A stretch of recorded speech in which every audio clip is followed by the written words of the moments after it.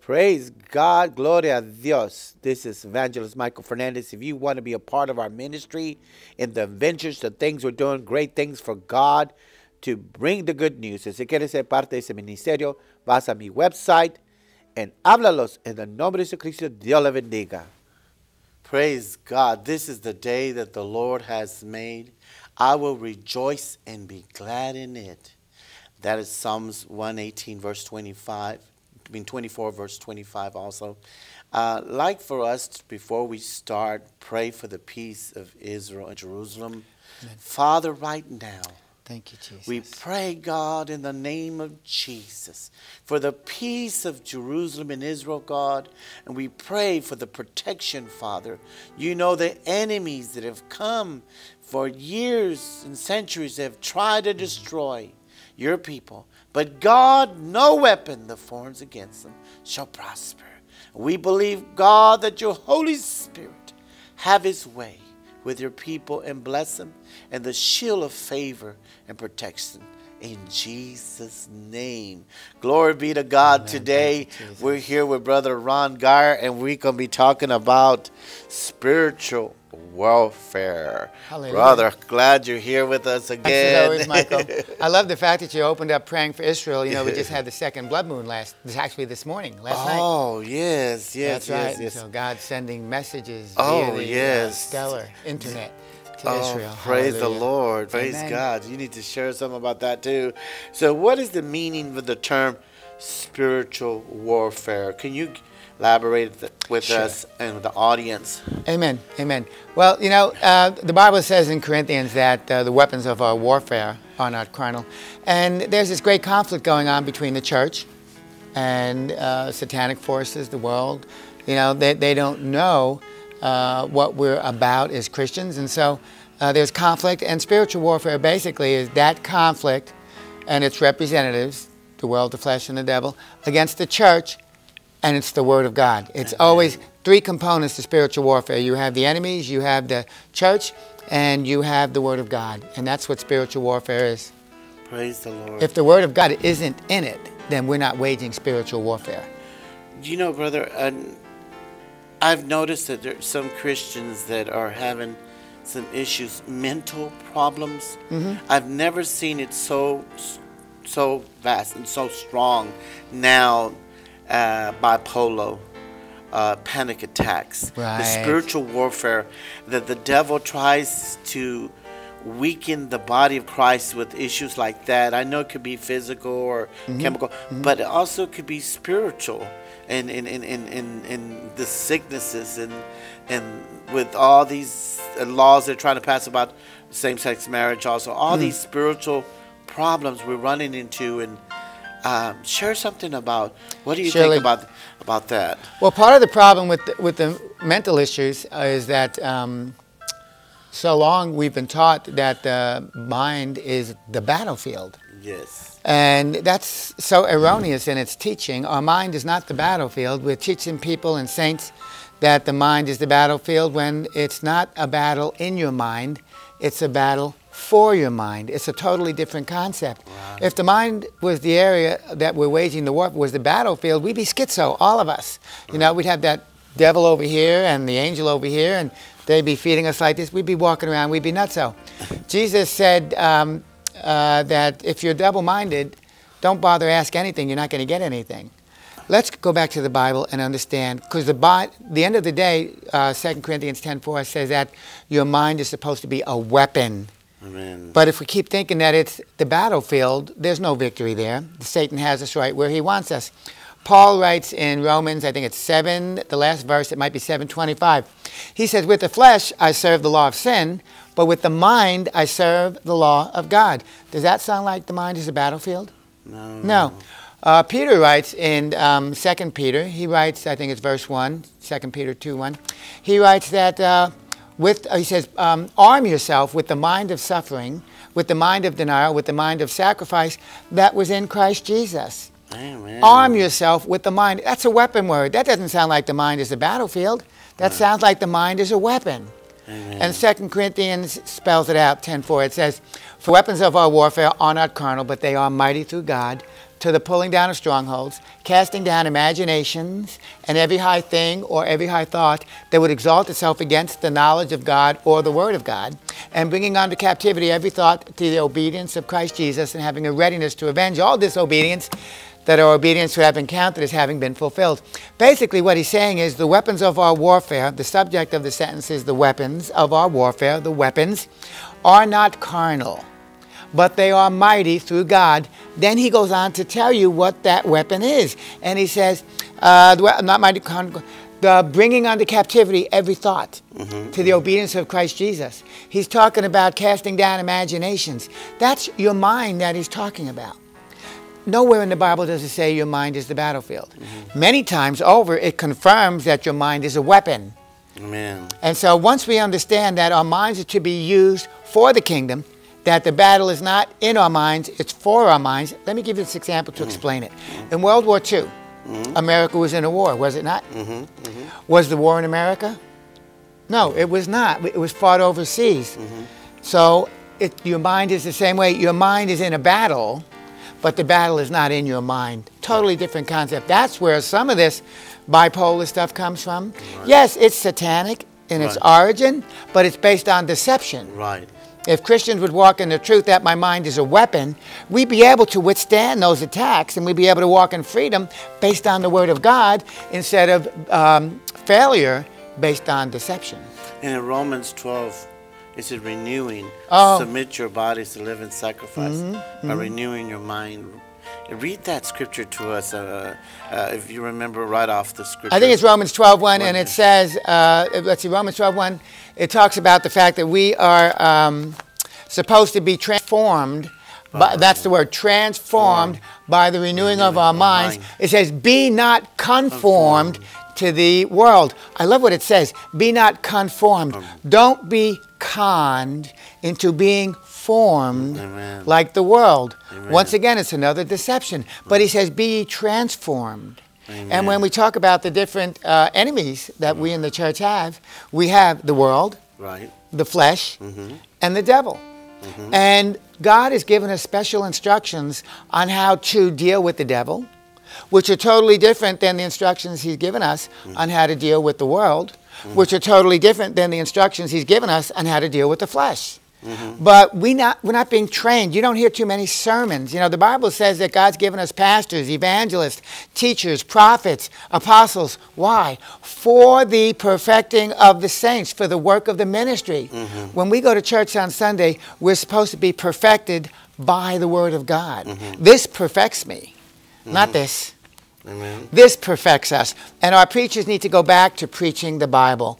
Paul told Timothy, preach the Word. Jesus says, the Spirit of the Lord is upon me. He has anointed me to preach the gospel. We need to go back to preaching the Bible and preaching the gospel. That's the only way we're going to attain knowledge that will walk us into the truth about the victories as we engage the enemy. You know, I've learned in 1 Corinthians 15:34, and this has been helping me to help other people with addictions or perversions or problems with sickness, whatever.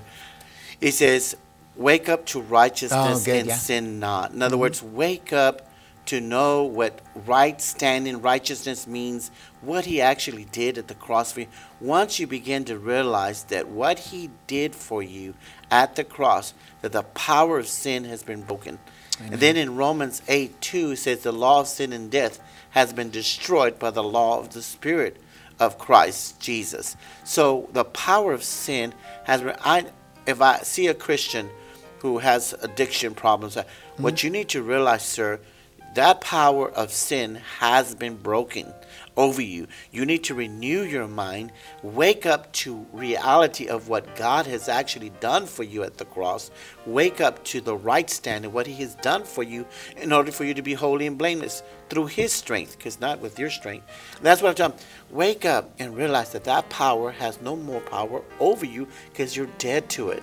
Once I wake him up, hey, wake up. Amen. Realize you don't have to yield to it. So what? You're tempted. That's only the normal process. But God says he's not going to let it be tempted more than we're not able to resist. Does that mean we're not going to be tempted? Of course we're going to be tempted with our past lives or with anything. But once I realize who I am and what I have, and have the mind of Christ, that I could battle casting down those evil imaginations. Amen. Bringing it down and bringing it to the obedience of Christ. Hallelujah. Bringing it to the obedience. I'm sensing the presence of God. Why? Because you're preaching the gospel, not man's doctrine. Right. You're preaching the gospel. There's a companion scripture that goes with that. It says, "Put ye on the Lord Jesus Christ, and make not provision to fulfill the lust of the flesh." The flesh is our enemy. And yet, what you had just said, we get stuck in these addictions and these bad habits and hurts and hang-ups, and they rule our lives because we have not put on the Lord Jesus Christ. We have not awakened unto righteousness. Amen. The Bible says, "Put ye on the Lord Jesus Christ," and I love this, "make no provision to fulfill the lust of the flesh." Don't have a provision for fulfilling the lust of the flesh. Amen. But walk in the Spirit, awake unto righteousness. This is the way we deal with the flesh. The Bible tells us concerning our enemy, the flesh, that we are supposed to crucify the flesh. Amen. We're supposed to mortify the deeds of the flesh. The Bible says, have no vision. Basically, he's saying, what are you looking at? Man, you know what? When I dealt with the issues with my addiction, when I was bound by that demon of homosexuality, what I did, God was showing me, son, wake up, wake up. Don't you realize that the power of sin and death, according to Romans 8:2, has been broken? So you mean that the power of sin and death has been broken over my spirit, soul, and body? I don't have to yield to it just because I'm tempted? Yeah. So wake up. Activate the weapons of your warfare. Amen. Activate the sword of the Spirit. Cast down those evil imaginations. So I began to say, hey, Satan, come here, sit right here. Did you know that your power has been broken over me? I don't have to yield to you anymore. Hallelujah. I'm dead to you, but alive unto God, that I'm a new species, that I have the nature of God. I was chosen before the foundation of the world to be holy and blameless, that he drawed me to himself to be his servant, and what he started in me, according to Philippians 1:2, he will perfect unto the coming. I said, Satan, the scripture says that your power of sin and death has been broken. Now I am walking in his righteousness and his strength. So I refuse to yield to your perversion, because I have the nature and I'm walking in the image of my Father to walk in holiness. And you're doing spiritual warfare there. What most people don't understand is that, you know, the word war is used 4 times in the New Testament, but it's never used in our relationship and our dealings with Satan. Amen. You know, the devil's defeated. You know, the Bible says that Christ made a show of these principalities. He spoiled them, he triumphed over them, and he made a show of them. We're not supposed to be engaging the devil in spiritual warfare. Concerning our relationship with the devil, time and time again, we're told to resist the devil. Actually, it says, submit yourselves unto the Lord. First. That's right. That's the problem. A lot of people try to resist the devil without being submitted to the Lord. Right. I got a great scripture. Within strength. Go ahead. We're talking about dealing with Satan. You know, when Jesus came across Satan, when the devil took him up into the mountain to tempt him, Jesus dealt with him. Now, it was a given that Jesus was submitted unto God, which is step number 1. Once you submit unto God, you can resist the devil. If you're not submitted to God, don't even try to submit to the devil. The 7 sons of Sceva did that, and they got run out of their house naked. Amen? But once you submit yourself unto God, you resist the devil, he will flee from you. Satan took Jesus up into the mountain. He tempted him 3 times. And Jesus, here's spiritual warfare again. You've got 2 adversaries. You've got Jesus, you've got the devil. And what was the third part that we said? The Word of God. Jesus said, it is written, it is written, it is written. And Satan fled. It is so important that we understand that our spiritual warfare must include the Word of God. You're going to love this. In Luke 4:34, Jesus, he's meeting an unclean demon. There's an unclean spirit in somebody. And I love this. The demons call out and they say, oh man, what are you doing here? We know who you are, Jesus. And then he says this, which is so telling. He says, we know who you are, Jesus. Have you come to torment us before our time? Thou Holy One of God. This is so important. He called Jesus the Holy One of God. They knew who he was. They knew Jesus. They knew he was the Holy One of God. You know, it's important that we understand when we submit ourselves to the Lord, then he gives us the strength to resist the devil. And then the devil must flee. But the devil doesn't flee from me because of who I am. The devil flees from me because of what I'm doing. Amen. The devil recognized Jesus, but he didn't recognize thou mighty one of the Lord. He didn't identify him as the righteous one of the Lord. He didn't call him the wise one of the Lord. He called him the Holy One of God. It's the holiness that identified Jesus as more than a conqueror before the enemy. Amen. If we're not walking in holiness, we're going to miss it. I wrote this down. You need to check this out. Where is it? The clothing of the saints is righteousness, but the uniform of the warrior is holiness. Amen. If we are not walking in the holiness of God, we will not be victorious in our confrontations with the enemy. He recognizes the holiness. He recognized Jesus as the Holy One of God. That caused the devil to flee. He recognizes holiness in us too. But if you're talking about if we're full of sin, there's no holiness there. That holiness is blocked by our sin. We need to repent and get back with God. You've got to understand this. The devil doesn't have anything that I want. Amen. But he wants everything that I have. And so that's the reason for his attacks. He wants the righteousness that I wear. Amen. He wants the power. Jesus said, behold, saints of God, I give you might, I give you power, I give you dominion over all of the power of the enemy, and nothing shall by any means harm you. Amen. Amen. We have that authority. We're not coming from a place, we're not trying to take anything from the devil. We have the high ground already. That's why he attacks us through the world and the flesh and the devil. And we as Christians need to recognize that we need to appropriate the promises of God when dealing with satanic attacks. It is written, it is written, it is written, and he must flee. You know, the difference between a Christian that is defeated and the Christian that walks in victory is that the Christian that walks in victory has the knowledge that he is made righteous through God's strength to resist the devil, and he stands in ground, like you said, casting down and fighting the battlefield out here, because we have the mind of Christ and the armor of God. And it says in Ephesians, it says here, Ephesians 6. Great scripture. The weapons? Yes, and it says here, just this one here, verse 14. Stand therefore, having your girded your waist with truth. Stop right there. What is the first thing that he tells you you must have in the spiritual warfare? You, excuse me, you must have truth. And that's what it says, wake up to righteousness, wake up to the truth that you have been set free, that the power of sin has been broken. You do not have to yield to it just because you're tempted. That means just because you were bound by the devil before, but now you're a new creature. Amen. The power of sin's been broken. Once you begin to realize that, you begin to say, oh my God, I don't have to yield to it no more. Just because I'm tempted, it's just because the devil's trying to come back, claim his previous home. But now this is the temple of the Holy Ghost. And he says here, stand in truth, having on the breastplate of righteousness.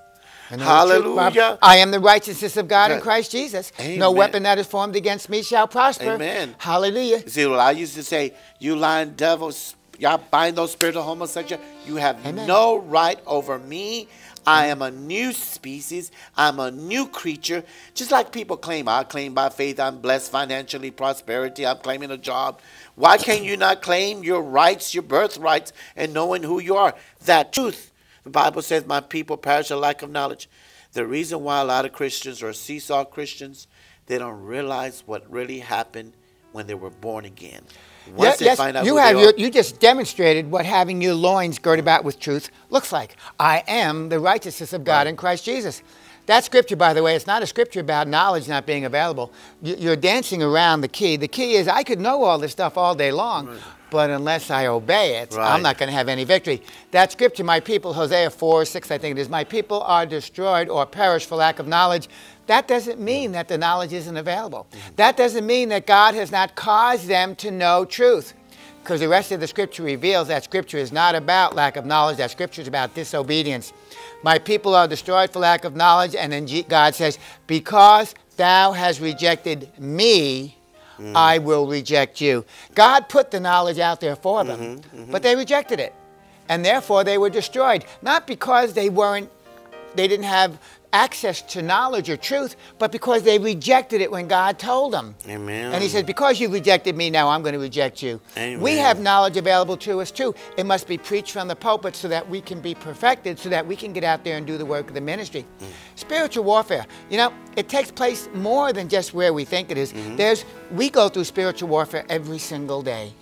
Amen. Look at our city. Our city is under spiritual attack. Many people think that what the mayor is doing with the homosexual issue, Texas is under attack for the gay marriage. There's an article in the paper today that it's just a matter of time before Texas gets caught up with the rest of the nation concerning gay marriage. These are spiritual attacks. But if we think erroneously, oh, no, these are civil matters. They don't matter to us spiritually. You bet they do.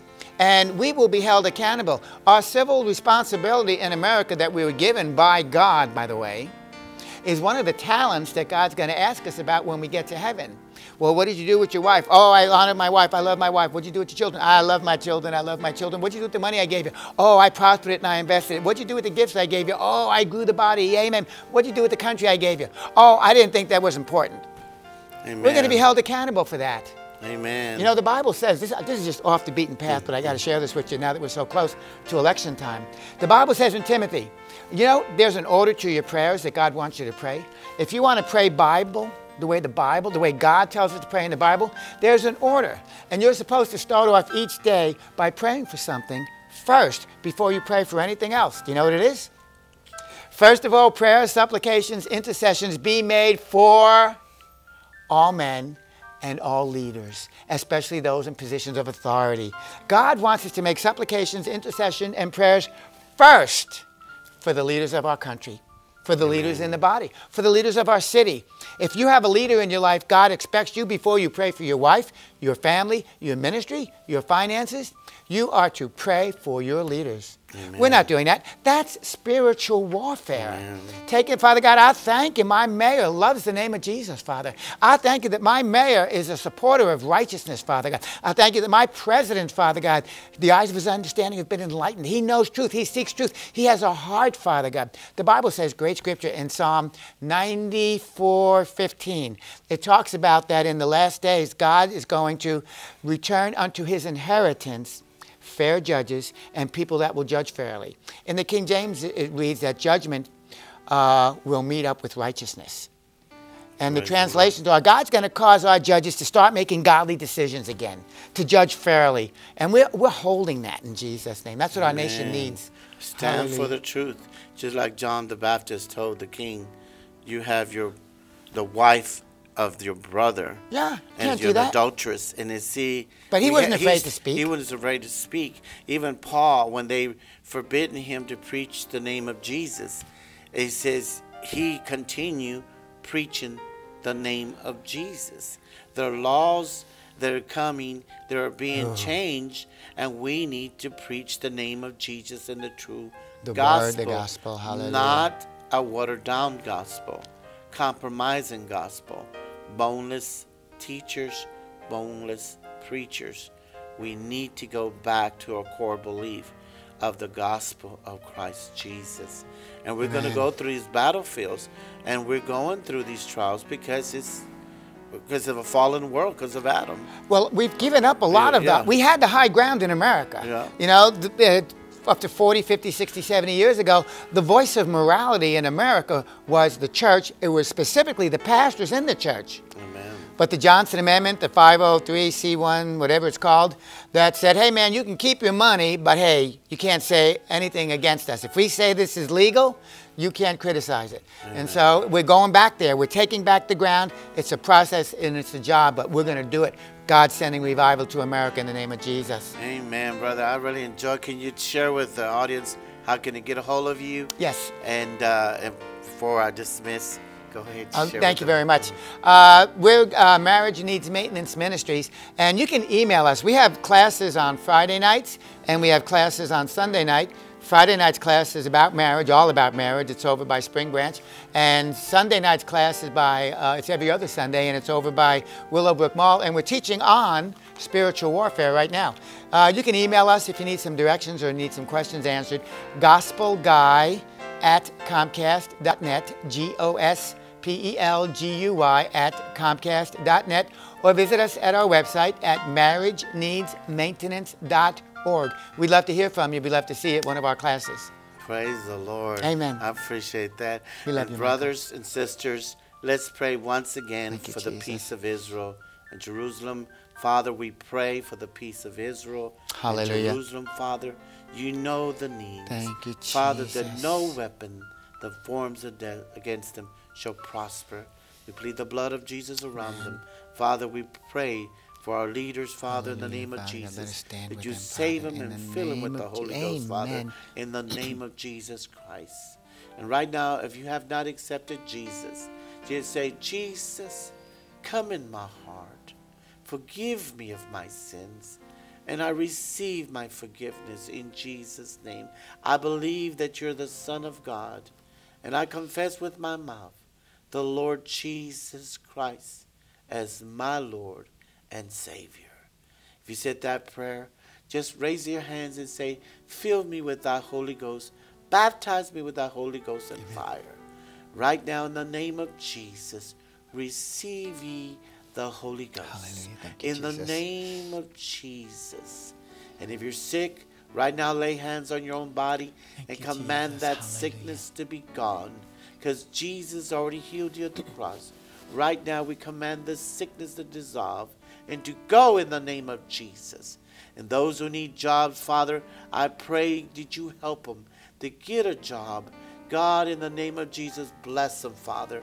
In the name of Jesus, I decree blessings, prosperity, salvation for your home. In the name of Jesus, and healing for your body. In the name of the Lord Hallelujah, Jesus Christ. Hallelujah. God's looking at you, and he's proud of you, and he knows that he loves you. He loves you. He loves you. Don't forget to call us if you need any prayer. Tell others about the services every Monday, Tuesday, Wednesday at 9 o'clock. Praise be to God. Thank you, brother, for coming. Thank you. We love God you. We bless appreciate the opportunity. Praise the Lord. Hallelujah. Where are the services? Praise God. Gloria a Dios. This is Evangelist Michael Fernandez. If you want to be a part of our ministry in the ventures, the things we're doing, great things for God to bring the good news. Si quieres ser parte de ese ministerio, vas a mi website en Háblalos en el nombre de Jesucristo. Dios le bendiga.